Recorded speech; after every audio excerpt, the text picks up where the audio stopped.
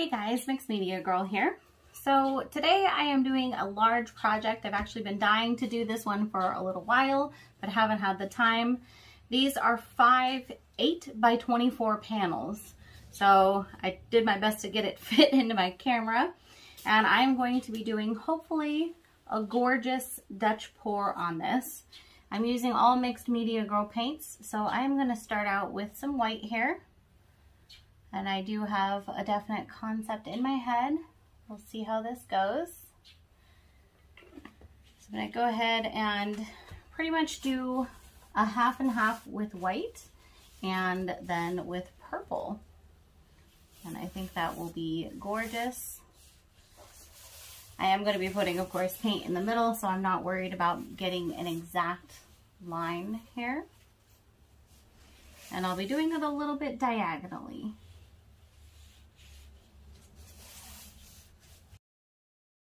All right, I've got a pretty nice base with white there. I'm going to go ahead and go in with purple on this side.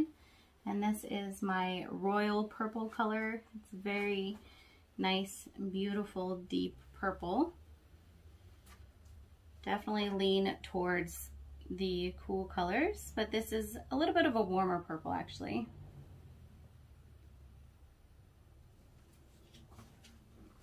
All of these paints can be found on my website, mixedmediagirl.com. I'm going to go ahead and get this spread around.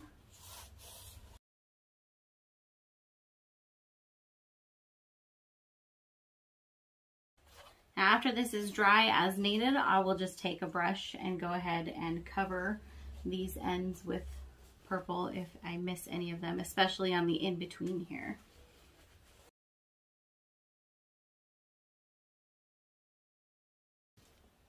All right, I'm going to go ahead and torch this real quick to get rid of air bubbles.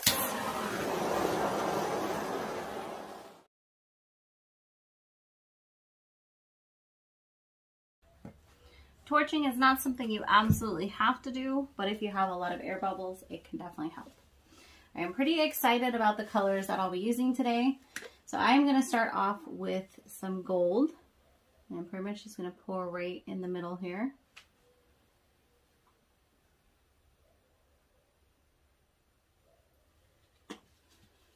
And then I will be using other metallics as well. So let me go ahead and go in here with this Pacific Blue.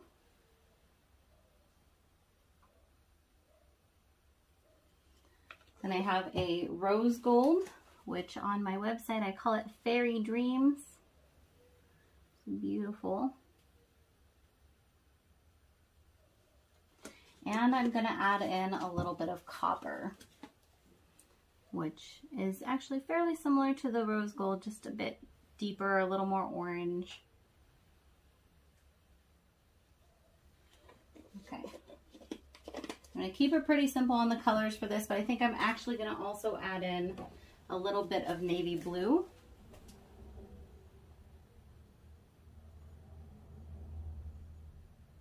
That'll give us a nice contrast. Okay.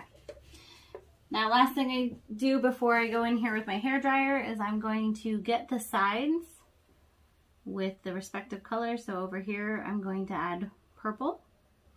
And then on the other side, I'm going to add white. Just to make sure we have a really nice flow.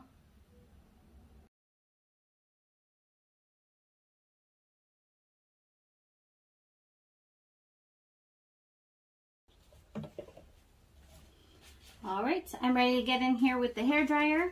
I'm using a Remington hairdryer with this attachment. I'm going to use it on cold air and high flow. You can find this in my Amazon store. I'll turn down the volume for this because it's loud, but here we go.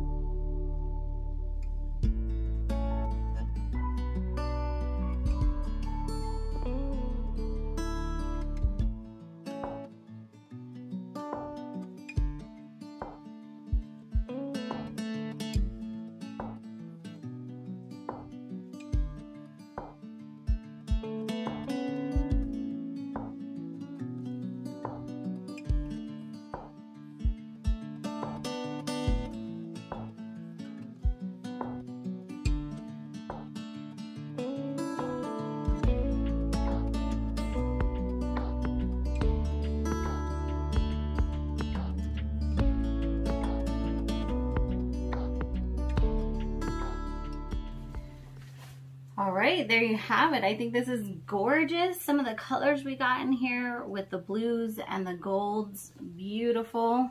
And I did use that rose gold specifically because I know it has properties in it that cause these crazy cells. There's no silicone or oils or anything else in here, just my paints. So this can be resined over, no issue. I'm gonna let this sit here for a little while and then I'll bring you guys in for a close-up. All right, so I'm gonna do a close-up from both sides. This is from the white side. And if there are any parts in the white or purple that don't look level, don't worry too much about it. The Floetrol is self-leveling and they can always be touched up if needed later. Oh, look at these crazy beautiful colors. We've got like mermaid colors in there, or peacock colors. I guess they're kind of similar a little bit. Some beautiful cell reactions.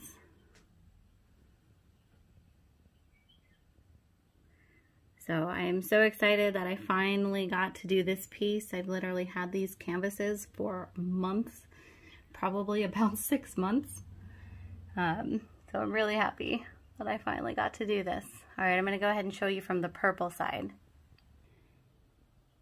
Okay, here's from the purple side. Let me know, guys, if this were in your home, which way would you hang it? Purple side up or white side up?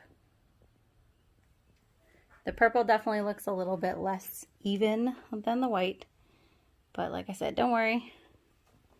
It will flatten out as it dries. Check out these crazy colors. I used 3 different metallics in here, right? The gold, the rose gold, and the copper. So we've got a lot of beautiful sparkliness. And I think it's just gorgeous. All right, I hope you guys enjoyed this. I definitely enjoyed making it, and I think it's absolutely beautiful. I can't wait to hang it up, but it will also be in my store later on my website. Thank you guys so much for joining me. I'll see you all next time.